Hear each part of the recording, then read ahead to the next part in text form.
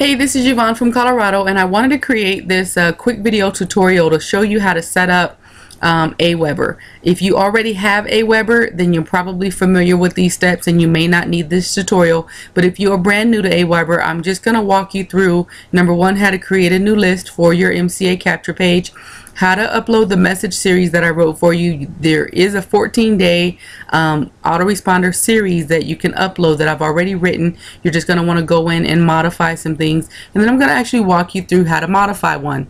This is best done if you do it in Internet Explorer. And there are a few reasons why, but we'll get into that later. Right now I'm just going to show you how to create a list first, and then upload the message series, and then second or lastly modify it. So what you're going to want to do is create and manage a list. You're going to click on that.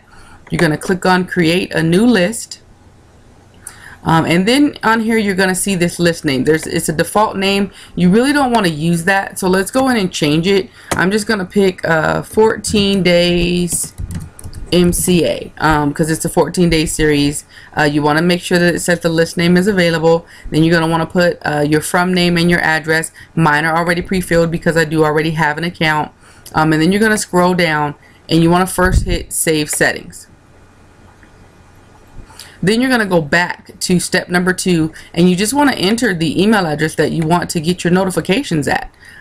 So this is I'm just going to put in my information. This is where I want notifications that I actually have an opt-in. So I'm going to go ahead and type that in there, and you're going to click on add, and now you have the information. This is where my emails are going to come when people opt into my site. Then you want to scroll up and click on confirmed opt-in. I know some people say that you want double opt-ins, but I just don't like it. I actually would rather them already get my information without having to go and check their email and confirming information from me. So I always turn this off. Some people may be against it, but it's always worked for me. So then you hit save settings, and then you're done creating the actual list. You should see that list name in your current list. You want to make sure that's the list that you're working with, and then you'll just go up here and click on messages and the word follow up, because what we're creating now is your follow-up series.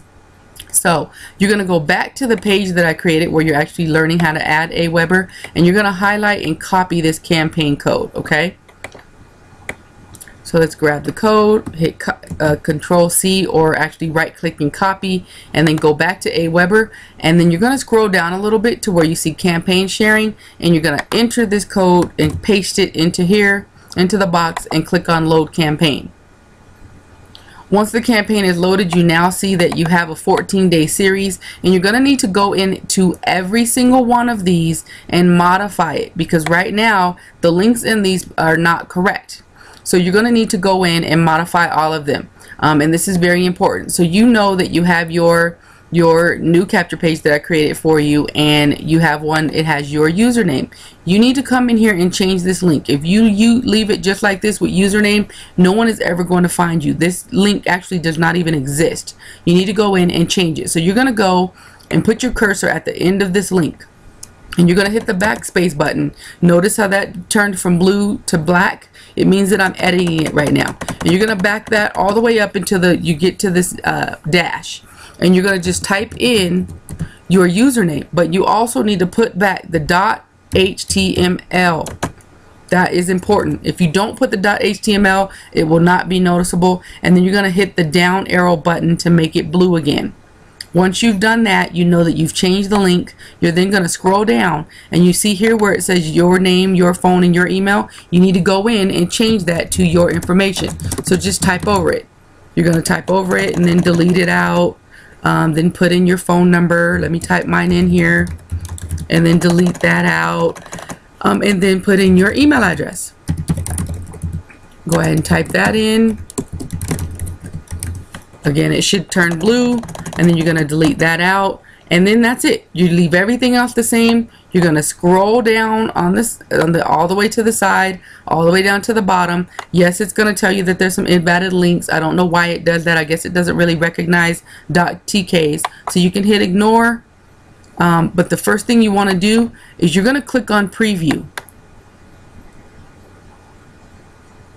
and this is going to pop up, right? And this is a box that you want to look at. Let me kind of modify it so that it gets into this video screen. But you're going to want to look at this, because you're going to want to scroll down a little bit and hover over this. I'm trying to get it so that you can actually see it in the screen. Hold on for me. I don't know if it's gonna work. But down here, okay, so you're gonna hover over this. Down here at the bottom, you may not be able to see it. The link to where this is going to lead you shows up in the gray bar underneath here. Unfortunately, I can't show it to you in this video, but just know that when you hover over this, down in this corner is going to show the link to where it's headed. As long as you can see your username in there, you know that the link has been changed. You can then scroll up and close out that open window and then hit save message. You guys, you're going to want to do that for every single one of the autoresponder series. Yes, you need to go into all 14 of these, change the link to put your username, put the .html back, change the phone number, the email address, and your name, and then you're going to modify all of them. Make sure that you've looked at every link, and then you're done. That is it for the end of this tutorial.